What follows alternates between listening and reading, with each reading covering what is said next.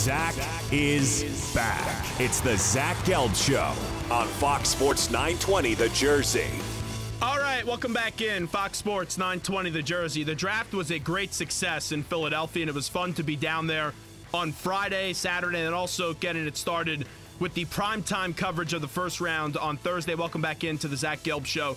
Fox Sports 920 The Jersey. Number, as always, 609-919-9200. And with the draft, the Eagles got a lot of praise, specifically for their later round picks. In the fourth round, they got a wide receiver out of UNC who is supposed to be a special teams monster in Mack Hollins. And then also in the fifth, they got another wide receiver by the name of Shelton Gibson. So let's learn more about Mack Hollins, the former UNC wide receiver, now with the Philadelphia Eagles, as we welcome in his head football coach in college at UNC, and that is Coach Larry Fedora, is kind enough to hop on board with us right now. Coach, we appreciate a few minutes. Thanks for the time. And how are you on this afternoon?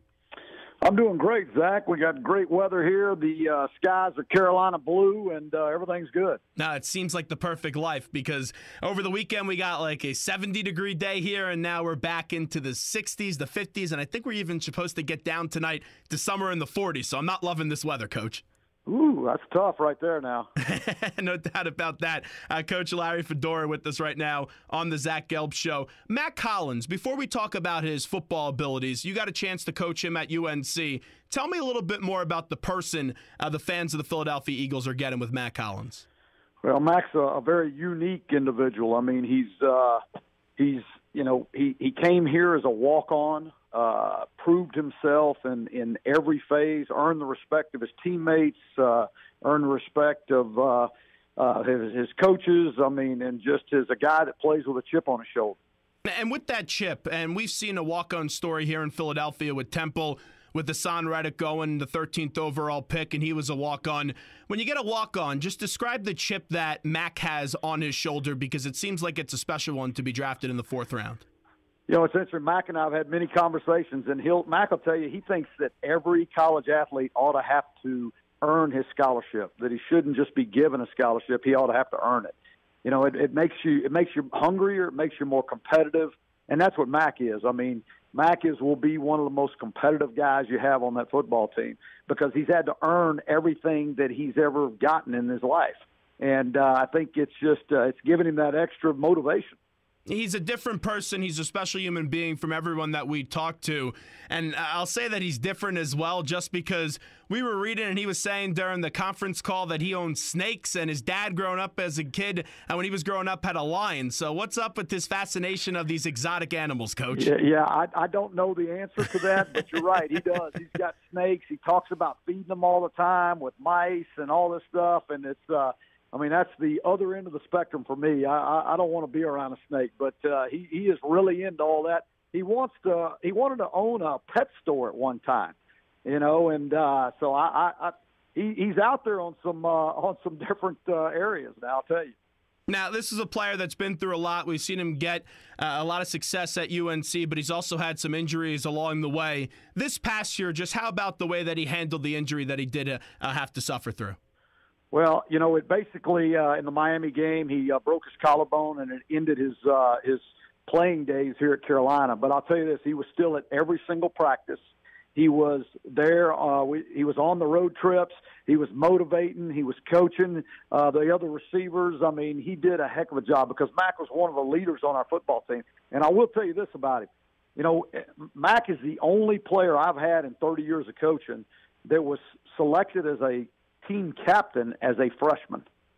And he was selected by his peers, not by his coaches, but by his peers as a team captain as a freshman. And I've never had another young man do that. How did he walk in and get that role, specifically being someone that does come from a walk-on perspective? How did he gain that respect of the teammates so quickly?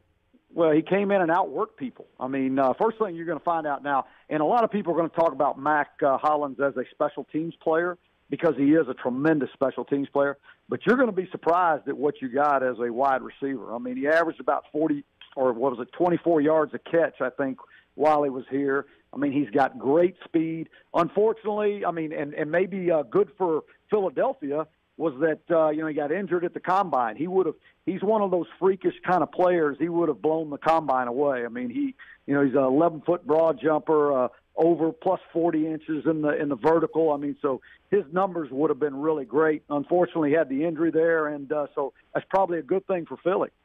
Coach Larry Fedora of the UNC Tar Heels on with us right now. Zach Gelb Show, Fox Sports 920 The Jersey. Just with the way, because a lot of people just say, oh, he's a special teams guy, and then you look at the stats, over 1,600 yards, 20 touchdowns. When you look at his game, do you have a receiver that he reminds you of in all your years of coaching, maybe at a different level or even at the college level? Well, Mack has got, he's about 6'4", maybe 6'4.5". He's got very deceptive speed. He's got that long gait, and so he's the DBs, the corners don't even realize. By the time they realize he's on them, he's by them, and he can really go get the deep ball. I mean, he's been very, very effective doing that. And then for a tall guy, he can get in and out of cuts. But the thing that makes him special is how competitive he is. I mean, you get into one-on-ones, and every day in practice, Mack was the first one out on the field. He's on the jugs machine. At the end of practice, he's the last one to leave. He's running laps. He's doing whatever he can because the guy can run for days. He's like a greyhound. And, Coach, as we're talking to Coach Larry Fedora of UNC, Coach, you look at the situation that he comes to. Philadelphia, you know how much they love football here, but you have a young star in the quarterback in Carson Wentz, a lot of competition at the wide receiver position, and then also one of the better special teams units coached by Dave Phipp. It seems like it's the perfect fit for someone that went in the fourth round, no? Yeah, I think so. I think you're going to find out he's going to be a much better receiver than what people are giving him credit for. I think he'll contribute to you there right away, and I think he will. I'll be surprised if he's not a starter on all your special teams. I mean, I think he really is special. I can tell you in a game we had, he made a catch and knocked his shoulder down, and was, as he was coming off the field, I could tell something wasn't there, and we're getting ready to line up for the kickoff, and I said, hey, let's take you off the kickoff for this play. He says, and I'm not coming off the damn kickoff team. You can take me out of the offense, but don't take me off the kickoff team. I mean, and that's just his mentality. I mean, he was going to do everything that he could possibly do, to help this football team win. If you go back and look at Ryan Switzer, who had 7 punt returns for touchdowns, Mack is leading him into the end zone just about on every single one of those. What was the best game you ever seen him play? Oh, wow. I'll tell you what, he had a good game against Florida State. I mean, he had a bunch of good games. I don't know if I could just pick out one. I mean, he had some really good games for us. Coach, before we let you run, you also had a quarterback go number 2 overall in this year's draft, Mitch Trubisky. A lot of people said that was a little bit of an enigma with how much the Bears did trade up one spot to get him. Just tell me why Mitch is going to work in the National Football League with the Bears. I hear everybody talking about that, about give them a hard time about the trades. I mean, I know this. If you don't have a quarterback at that level, you can't win.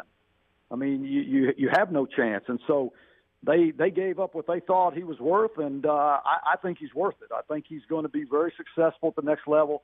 He can make every throw that there is. He's got all the arm strength. He can throw it from all the slots. He has done a tremendous job of taking care of the football, not forcing it. But when he needs to, he can drive the ball in between 2 people if he has to. So, I think the Bears got him a really good one. Coach, before we let you run, what was that like for you since, we do reach into Philly and the South Jersey, Philly area here on Fox Sports 920 The Jersey, to see your player get drafted that early? What was it like, the experience in Philadelphia? Well, I tell you what, the people, the fans in Philadelphia were unbelievable. I mean, that crowd was tremendous. The excitement, you could just feel the electricity in the air. It was unbelievable. I think Philly just showed how it's supposed to be done on draft day.